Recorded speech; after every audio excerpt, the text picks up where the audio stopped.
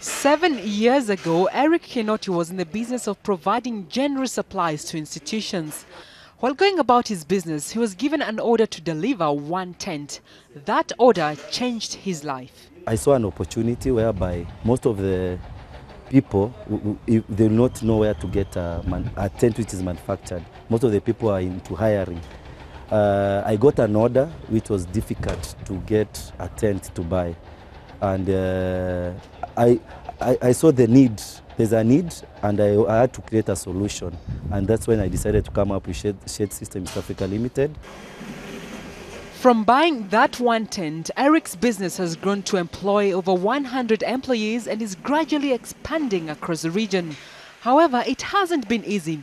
He recalls one of his worst experiences while starting up, getting money from a disreputable money lender. It was bad. It was bad because I used I think it's the shortest route to acquire or to access the capital to start up a company.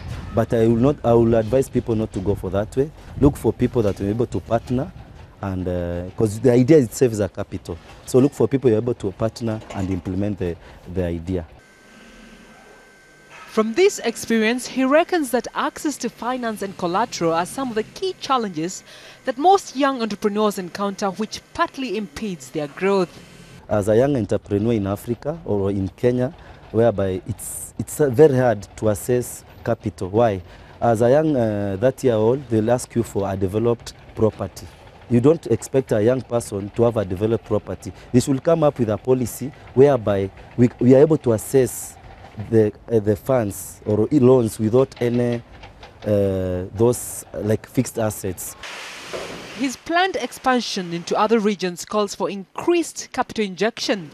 What option is Eric considering? You are looking for equity share, or debt capital, but mostly equity share, whereby if you can get venture capitalists or angel investors, will be very happy to expand beyond our borders. He further notes that the demand for his products has vastly grown, and the decision to start it back in 2007 was an opportunity he quickly seized. The industry is growing, and the advantage of our industry or our sector, the climatic conditions of Africa, whereby sometimes we have rain, sometimes we have sunlight, and as Shade Systems East Africa Limited, we offer shade solutions for products that need to be covered against sunlight and rain. So to us, the market is there, and due to the population growth and the fast growth of the economy in Africa, there's a lot of opportunities to be able to invest on. And from his world of experience, what advice does Eric have for upcoming young entrepreneurs? My advice to the youth will be to focus not on getting employed, but what they have. The idea that they have is a capital. Most of the people complain about capital, but an idea is enough to be a capital. They have to think big, start small, and start now. They should not wait for 1 million to save for 1 million to start that job. They should start now.